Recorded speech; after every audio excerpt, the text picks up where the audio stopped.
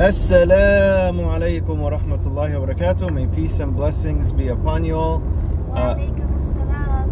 Yes, I'm joined here by my wife. So today's topic, it's kind of like controversial, but it really isn't.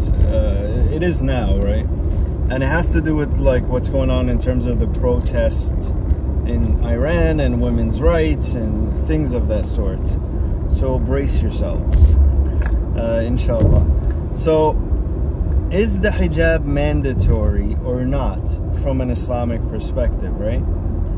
And really, if you want to look at it, this wasn't even a question until like the last maybe 100 years, right? So that should automatically tell you that if it wasn't a question for 1300 years, then it was obligatory. Let's just say that. And everyone who makes the claim about, you know, it's wajib or not wajib, but like I was watching this like comment about it, and they're like, I forgot the name of the show, Let the Quran Talk or something like that. That's the name of the show. The guy didn't mention a single verse.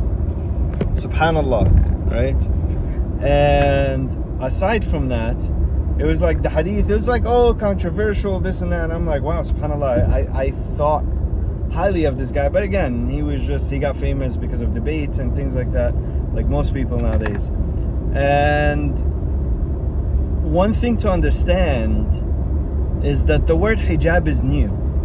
It wasn't really considered, or the word that was referenced as hijab, or as what we know as hijab nowadays, has always been the word khimar, right? Because that's the word in the Quran, khimar, and it's always been understood as that. It's called the khimar, right? Like, did you wear your khimar? Are you wearing your khimar, right? It's not hijab, right? The hijab is like a curtain, a barrier. So anyway, so understanding that, does the Quran actually say it's wajib? Does the Quran mention that the khimar is mandatory? Now, I remember actually having this conversation with someone who's like, oh, my dad's a scholar. I was like, great, but you're an accountant, right? Your dad's a scholar, you're an accountant. Learn the difference. So his dad, according to him, he's like, you know, the hijab, khimar, was only mandatory for the women of the Prophet ﷺ, because see, the command and the verse says this. And I'm like, dude, you understand that khimar is not mentioned just once in the Quran, right? It's mentioned specifically to the wives of the Prophet ﷺ, right, in a different surah, but specifically to all believing women in Surah An-Nur. And essentially, Nur means light, and the light of Allah, or the guidance from Allah. And the surah begins by Suratun Anzalnaha. It is a chapter that we have sent down, right? A surah that we have sent down. Wa faradnaha, and we have made it obligatory. Now, what did Allah make obligatory? The surah. Which surah? Surah An-Nur. That means everything in Surah An-Nur is what? Obligatory. Alhamdulillah.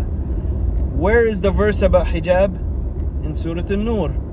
And Allah begins by saying, Kullil mu'minati. Tell the believing women. It wasn't saying ask the believing women. It's saying tell the believing women. So whether you're a believing woman or not, then obey. Innama al-mu'minun, right? The believers are those who what? Who say, when Allah says something, right? They say, Sami'na wa ata'na, right? We hear and we obey. That's if you're a believer. Because Allah says the believers are those, when Allah says something, they hear and obey. Now, when Allah commands the believing women to wear the khimar, if they disobey, then they're not of the believing women. It's simple. Yes, there is no compulsion in religion. Ya ukhti, you don't have to wear the hijab. But don't expect me to consider you someone who submits to Allah, aka someone who is a Muslim. So if you clearly and openly and outwardly make kufr of a command of Allah, then there is no difference between you and Iblis. I can't come out and say I don't want to make salah. then you have kafart. You have made kufr of the command of Allah in terms of the obligation of salah, right? If you're fighting yourself, your desire to wear hijab, to make salah, that's a different story. But if you're outward saying, this is not mandatory, salah is not mandatory, that's kufr. Then don't expect me to treat you like a believer, right? Then that's, and nobody's forcing you to be Muslim, right? Go ahead, leave. But nobody's saying talk bad about the faith. You chose something else, good for you. It's like the upset ex-husband or wife that they're so still obsessed with their past that they keep talking bad about their exes. Ya akhi, move on, go, right? Or ya ukhti, move on, go. Nobody's holding you, right? So in terms of Islam in a Muslim country where it's governed by Islamic law, right, for the Muslims. So if you want your own sections, and that's honestly, if I was the Iranian president or whatever they have, or whatever Muslim country, you either go to a Western country, since you idolize it so much, go be liberal, right? Because there's no such thing as a liberal Muslim, right? Because you follow the will of Allah, not your own will. So that's what Islam means. So either you go live in those countries, or you make a section for these people away from them. So when Allah decides to punish them, the believer, the punishment will be quicker, because Allah will not punish a people if there's believers amongst them. So you seclude the believers from the hypocrites, and Allah will take care of the rest. Yani. So in terms of the hijab, 100% it's mandatory. It's very clear in the Quran, it's very clear in the hadith. And surprisingly, most of the people that discuss the hadith, they don't mention how Aisha radiallahu anha understood or reacted when the verse came down. They grabbed their most precious cloth to cover themselves with. And mind you, they weren't naked like the women that we have nowadays. They were already better dressed than the women that we have nowadays. So if they covered up more, right, which is what we know as khimar, right, to cover the woman's her beauty, to preserve her, and we'll talk about that, and I'll include my wife in that conversation, right? To preserve the woman's beauty, right? For who? And Allah continues in the next verse, right? To her close kindred, and He specifically says, who can see you without the hijab, right? And he begins the verse by saying, lower your gaze, right, to men and women. So there's a sign of respect, right? And this is where I'm going to switch to feminism, because this is really, subhanallah, the Prophet sallallahu alaihi wasallam, he says, towards the end of time there will be a movement that will corrupt the minds of women. This is it. There's no doubt about it. Like, they think they're getting their freedom and they're becoming more oppressed, but they're ignorant. It's like the man should, they don't want to practice self-control, yet they want the whole world to be controlled so they can fulfill their desires. The irony. And in subhanallah, everything in the West, in terms of liberalism, there's always hypocrisy. Like homosexuality, I want you to respect my opinion, but I can't respect your opinion, because it's contradicting, right? And the same thing for women. Well, I want you to respect me no matter what I dressed, and maybe so you could, because who I am as a person, I'll respect you as an individual, right? And I'll try to look past my desires, but I'll be very idiotic and stupid to expect everyone in the world to be sane and to have high morals and values as I myself would, right? They'll be very stupid. I don't live in the world alone, and I'm not trying to force, right? Because subhanallah, that's still forcing, right? You want to force everyone to respect you when you lack the self-respect yourself, right?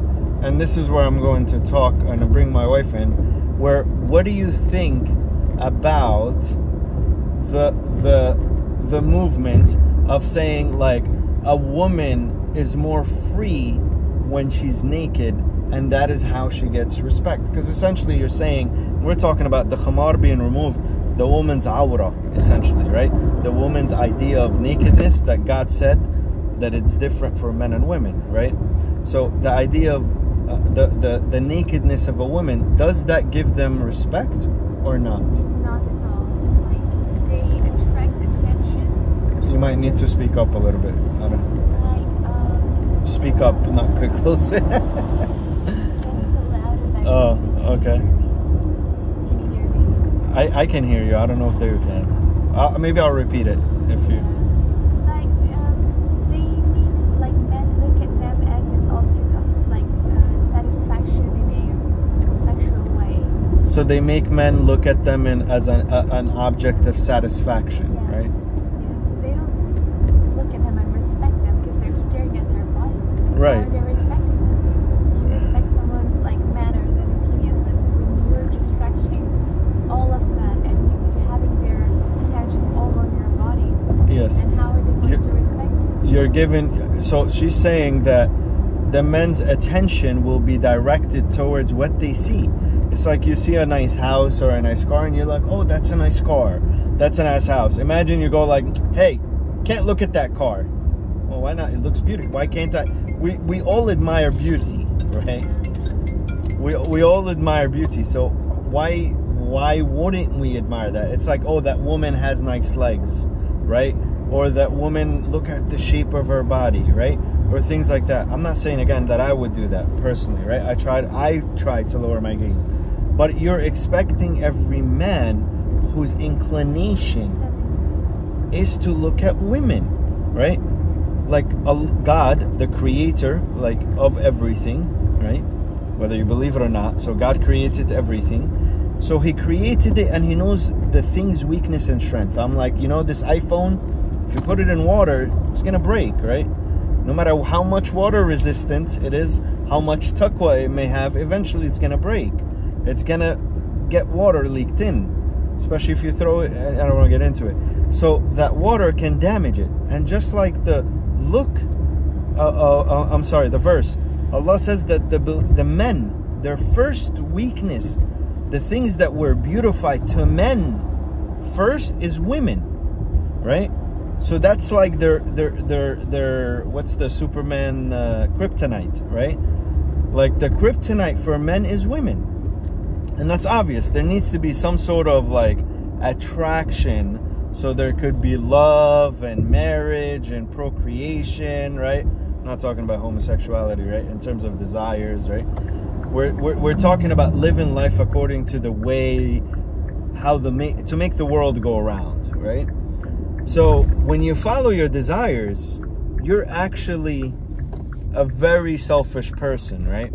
And that's why God says those who don't believe in, in the message, they're the worst of creation because they lack. And wallahi, you will see this in every person who's selfish. And everyone who claims that is only focused about themselves. They want the world to change, but they want to change nothing within themselves for the better. And that's why Allah says, أُولَٰئِكَ هُمْ شَرُّ الْبَرِيَّةِ. Those are the worst of creation. Why are they the worst of the creation? Because they lack to see how their selfishness corrupts not only themselves but the world. And that's exactly what happens now, right? Had we let these people rule the world, we'll be where we are, chaotic, right? Everyone wants to live as they wish amongst others. How, right? And this whole world is about putting others first, right? Religion is about being selfish, selfless, right?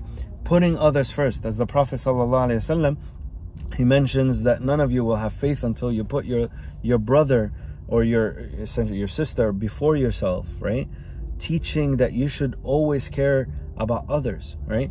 So, and the أُولَٰئِكَ هُمْ خَيْرُ الْبَرِيَّةِ. Those are the best of creation, because everyone, and we all incline towards being good, right? Unless corrupted otherwise by media, Facebook, YouTube, and these false ideologies, right? Wallahi, the more you focus on your outer appearance, and this is an advice to women, and as I have a daughter, the more you focus on your outer appearance, the more your inner will just become uglier. I promise you. You become more dependent. Yeah, you become dependent on it. And you will be just as you are trying to be, a tool for everyone. They will use you and throw you as they have fulfilled your need or their need from you. And just as you incline, and this is why they don't harm Allah. If this guidance, right? When Allah doesn't want to oppress you, Allah wants to protect you from yourself and from those around you, because He's created everything. So if you don't want to wear the hijab or the khimar, don't blame Allah for the consequences of being used as a tool throughout this life, because there is nothing that will damage you more than what's going to happen to your heart as the consequences of this. Your heart is the most precious gift that you have, and the more you allow it to become corrupt because of your actions and your decisions of a so-called hypocritical freedom that is purely selfish, that will only wreak havoc upon your own life, right? About men using you for their desires, right? Don't blame God, right? When you're all broken down. Why is this happening to me? Why is the world like this? And wallahi, all these people are all depressed. Every single one of them. Let them go get their freedom. Let them. They'll see the, you know, subhanAllah, God gave them that freedom so they could know and see the wrong. Right? But like I said, had I been a governor or the mayor or whatever of a country, this is, you want to, there has to be a place of right so people can see the right. And there has to be a place of wrong so people can see the wrong. Let them. You let them go to the US, see how women are treated, man. Wallahi. Or any of these Western countries. You think these women, look at how they cry alone at night in bed. And all the pills that they keep popping. Right? Let them, when they cry themselves to sleep every night because, or the 2,000 pounds of makeup that they put on just to feel good about themselves. Subhanallah. Subhanallah. Right?